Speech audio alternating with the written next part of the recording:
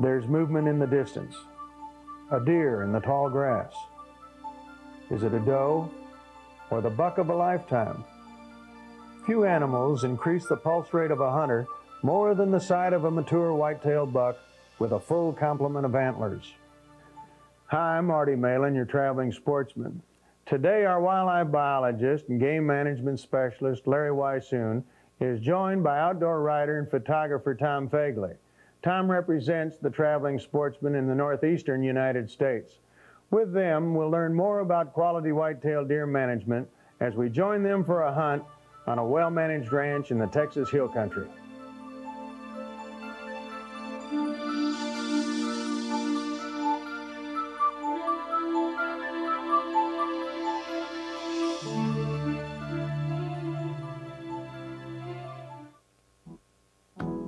To some, the state of Texas is known as a huge expanse of rangeland, complete with hills and plains. To others, it is known for its abundant cactus and thorns. But to the hunter, Texas is known as whitetail heaven. Larry has decided to travel approximately 60 miles northwest of San Antonio to Kerr County, near Kerrville in the beautiful Texas Hill Country. Tom will be joining him there for a hunt for a mature white-tailed buck on a ranch with an extensive game management plan. Thanks to the support and efforts of hunters, biologists, and landowners, Texas supports the largest white-tailed deer herds in the world. Most recent estimates place the current population at near 4 million. In recent years, there's been a considerable interest in managing deer herds for quality animals and habitat.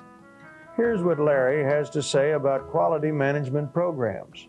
Game management has been described, at least by Aldo Leopold, as the art of making land produce a sustained crop of wildlife for recreational purposes. Beginning in about the 1960s, especially here in Texas, landowners and sportsmen started noticing a declining quality of white-tailed deer, especially in the southern part of the state. This brought on a whole new scheme of management programs. We saw people become very interested in producing quality type deer. The steps in producing quality deer are to, first of all, is to be sure that there is sufficient food throughout the entire year. We never want those deer to go hungry. We also want those animals to have the opportunity to mature. White-tailed bucks mature at about 4.5 years of age. At that point, everything that's not needed for just purely for maintenance can be put into antler development. Anytime that we improve the habitat for white-tailed deer, or whether we improve it for bobwhite quail for that matter, anything that's done to improve that habitat increases the diversity of the plants that are there. That diversity of plants also increases not only those game animals, but it also increases all the non-game species, such as the songbirds, even reptiles, all the little creatures such as rats and mice. All these increase, and everything benefits from a real good management program. One aspect of a game management plan is enhancing the quality of the herd by removing undesirable animals. That includes harvesting does and inferior bucks. This, in turn, keeps the balance of the herd in check. The process is known as culling, and Larry explains further. In some of the management programs that we're into, we hear a lot of people talking about cull or inferior animals. And in most instances, most deer herds are not far enough along to even get involved into taking cull animals. It can be a very important part of any management program, but it's more important that we learn how to improve the habitat and that we keep those total numbers of animals on that habitat in tune with what that soil, what that area can produce at the worst of times. If we produce food for those animals at the worst of times, that deer herd is going to produce a lot of fawns each year. Fawns in nature are born roughly at a ratio of 50-50. That means that as you go into a management program, you're also going to have to think about not only taking bucks, but taking does. During the past 75 to 100 years, the white-tailed deer has continued to increase his range to cover the greater portion of North America.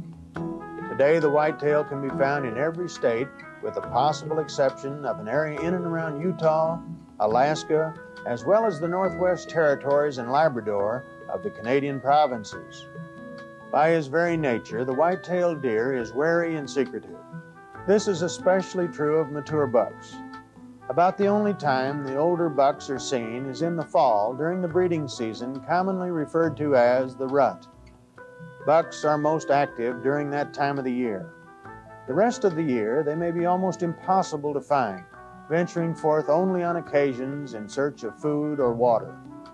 The size of a buck's antlers are determined by primarily three factors: age, genetics, and nutrition.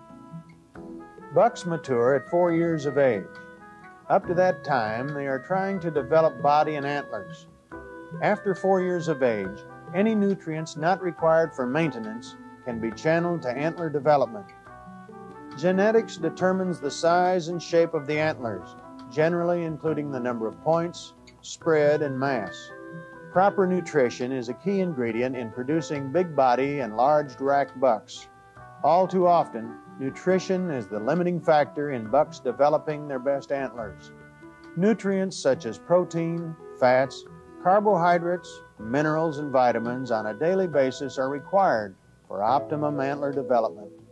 The quality of the habitat will have a great influence on the overall health and well-being of all wildlife, both game and non-game. Hunting mature whitetail bucks is challenging. By the time a buck reaches maturity, he has become intimately knowledgeable of the habitat. The hunter, interested in taking a mature whitetail buck, must remain alert at all times. He must be patient and willing to pass up younger bucks. He must be ready to seize an opportunity. Quite often, mature bucks just seem to appear when and where you least expect them. Throughout our hunting lives, each of us goes through many stages: the shooting stage, the limiting out stage, the method stage, the trophy stage, and the last of which is the sportsman stage. To a true sportsman, the success or failure of any hunt is not measured in game taken, but in the overall outdoor experience.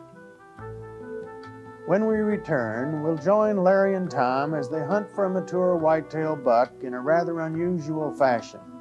Later on, we'll dig into the sportsman's travel bag, learn a secret recipe for preparing venison, and some other interesting facts.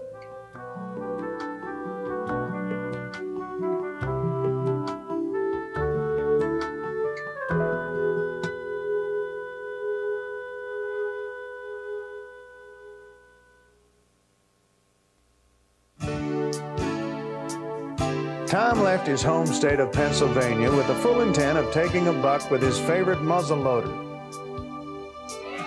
I've had the chance to hunt with muzzle-loading rifles in many states, but never in Texas. So I figured my hunt with Larry was the perfect time to try out my new MK85 muzzleloader. This is a modern muzzleloader, one that can shoot the patched round balls with which most muzzleloader hunters are familiar, or the newer pistol bullets, along with his green sabot that keeps it tight in the barrel.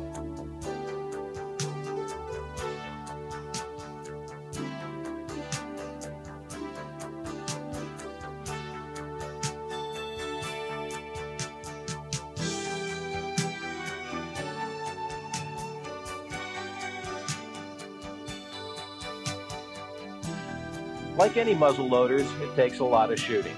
You've got to make sure the gun is on, develop the right load for it to be the most effective. And that's just what I plan to do the morning of the hunt. And then Larry came along with his handgun. It's a .309 JDJ, and I was intrigued by it when I saw Larry shoot it. So I figured I'd take a couple shots myself. Believe me, I was impressed, especially when the first shot at 100 yards just missed the bullseye. The second one was even better. And as I'd never taken a deer with a handgun before, I figured this would be the perfect time. And that afternoon, Larry and I headed afield to a place where we'd found some fresh scrapes that very morning, in hopes of finding that often elusive big one.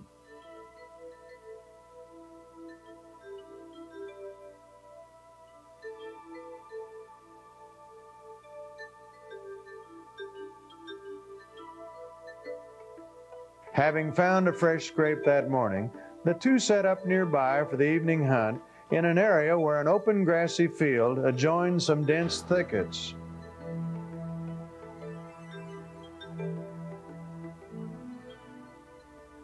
They allowed a period of time for the sounds of the disturbance of moving into the area to be stilled and forgotten. Larry then started a rattling sequence to imitate the sounds of two mature bucks sparring.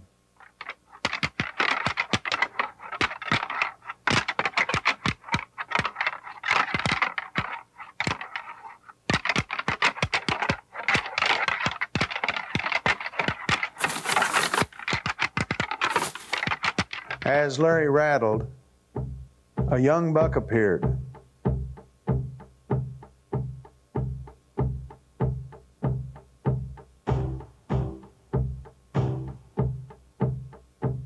Soon, several deer wandered into the grassy field.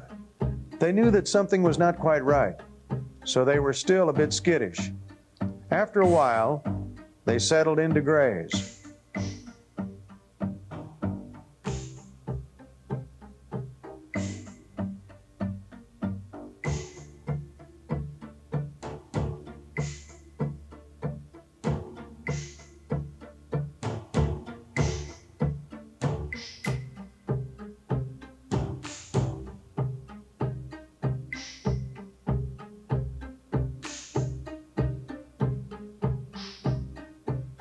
Some other bucks started coming in, including a magnificent 15-pointer who will be preserved as he is still in his breeding prime.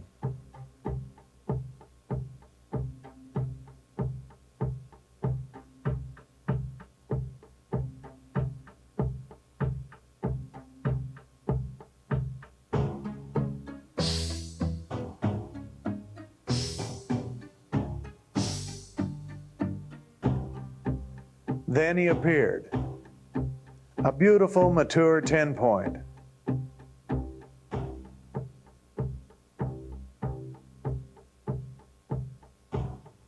Tom knew immediately that this was the deer he had come so far to take. There's a buck coming up on the left. Right back of that dome. I just see it barely through the grasses.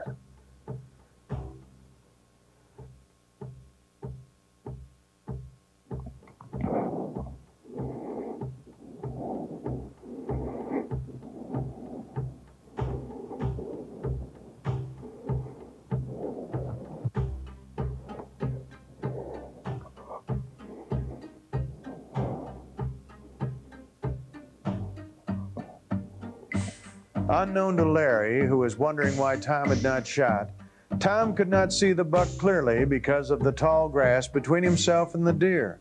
To maintain the buck's interest, Larry started grunting.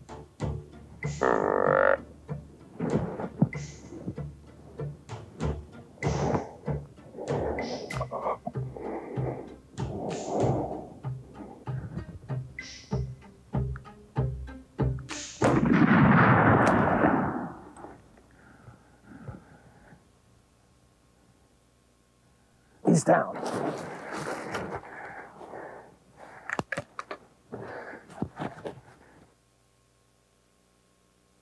Ready, deer. A hill country buck. Congratulations, my friend. Good calling. Those of us who enjoy the sport of hunting know that all hunts do not end this successfully.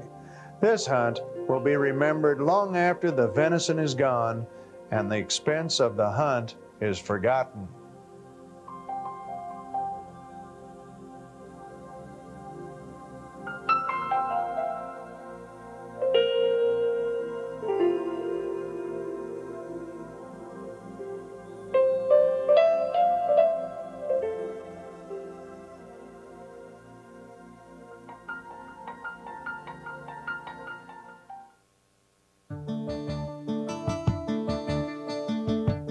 And going on a whitetail deer hunt, whether it's in the Texas Hill Country or one of the other states, there's several things that you'll want to take with you. One, of course, is a real good camo, a camo that blends well with the situation of where you're hunting, so it blends into the background. You also want to take possibly another type of camo in case you're hunting in a different situation. I like to take with me some light material, and I like to take some heavy material, including some coats possibly, so that I can use a layered effect in case it's cold in the morning and then warms up during the middle of the day. I enjoy hunting handguns. In this case, I try to hunt with a handgun that's a single shot. It works extremely well. It's accurate up to about 300 yards. This is a 309 JDJ. I prefer to use either a 4-fire scope or possibly even a variable, some of the 2 to 7 variables that are on the market today. If you shoot a handgun, you'll also want to use a good shooting glove, one that has a little bit of padding to accept some of the recoil, and this will help you get a much better grip to get a good shot on an animal. Occasionally when I'm hunting, I also find myself hunting in a situation where there's snow or adverse weather conditions, so I want to carry with me a small kit that will allow me to clean that handgun or rifle, whatever I'm shooting. You'll also need a good pair of binocs. I prefer to use a 10-power pair because it gives me just that option if I have to look a long way off, that I can see just a little bit better. And quite often, even when I'm hunting in very tight situations, a good pair of binoculars will give you that edge and help you find that one little antler that's sticking out in a maze of brush, help you pick out an individual animal. For years, people have been grunting, but it's only recently that the grunt calls come out. These work extremely well, especially if you've got an animal in close or trying to stop one or trying to entice one out of the brush. Of course, to me, you can't go on a whitetail hunt without taking a set of rattling horns along. To me, there's nothing more fun than rattling up a big old whitetail buck. These particular antlers are a synthetic antler. They're bright orange that you can be seen or they can be seen. They work extremely well in the form of a mule deer shape because these back tines have a tendency to make it sound a little bit more like 2 actual bucks fighting. If you take those products with you whenever you go on a whitetail hunt, you're going to have a successful hunt. Did you know there are over 15 million whitetail deer in North America? Of these, about 4 million live in the state of Texas. During the 1987-88 hunting season, approximately 500,000 whitetail deer were taken in Texas by hunters. Biologists tend to agree 20% of the overall deer herd can be harvested annually by hunting without having any detrimental effect on the overall whitetail deer herd. Each year across North America, more whitetail deer are lost due to starvation and automobile accidents than the total numbers taken by hunting.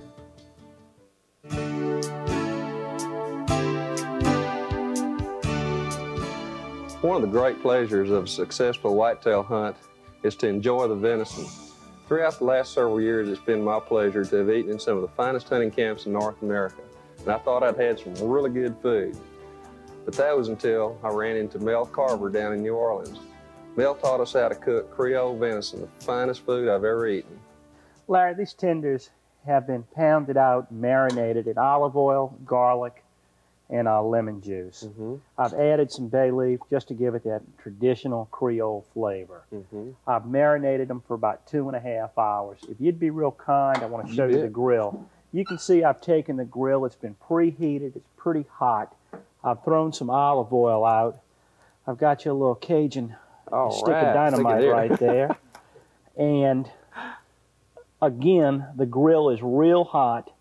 I've laid a heavy-duty aluminum foil on it, and I've taken a good quality olive oil. It's real important that you use a good quality olive oil so you don't get a bitter taste. Step back a little bit, and I'm going to throw on our meat. You can see how it's starting to cook already. It doesn't take long.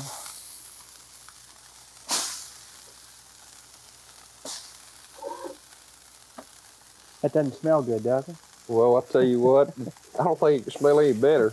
Well, it is. It's going to smell a lot better. We're going to throw the garlic, the whole marinade on it. And we're going to add some vegetables to this. The vegetables we're going to add, you can see I'm putting some more on there. The vegetables I'm going to add, first thing we're going to add are some green and red pepper. Oh, that's going to be pretty. It's going to be beautiful. Next thing we're going to add are some Bermuda onions.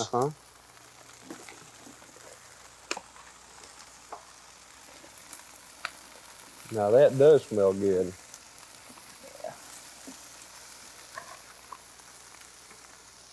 Next thing we're going to add is going to be about 3 pounds of mushrooms. Oh my goodness. We'll let that one for the dog. Okay.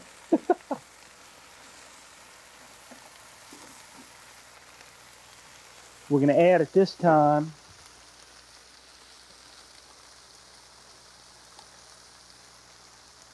just a little Meunier sauce. Now, I know that stuff's good.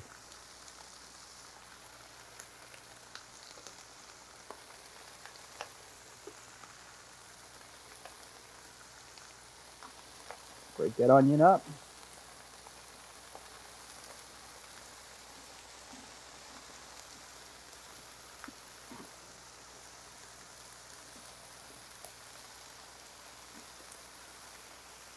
And not only does that smell good, that looks pretty right there.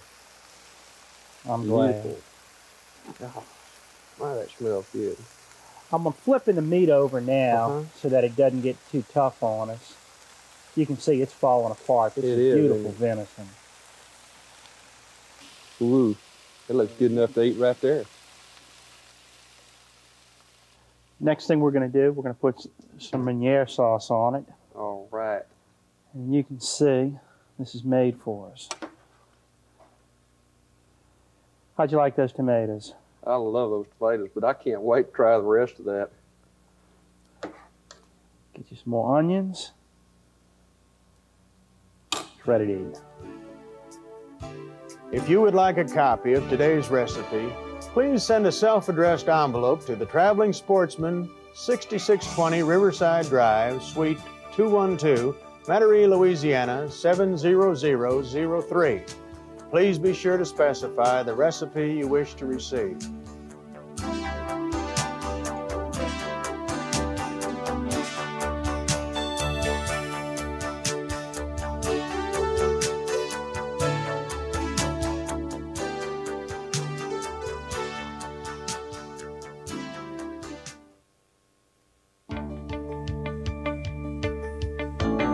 The Traveling Sportsman recommends the following videos for a more in-depth look at whitetail hunting. Whitetails Judging Trophies, Smith-Taylor Productions. In Search of Monster Whitetail, Gordon Eastman Productions. Formula for Success, Deer Hunting, 3M Leisure Time Productions. If you have trouble finding the videos in your area, call the Traveling Sportsman's hotline, 1-800-54-TAPES.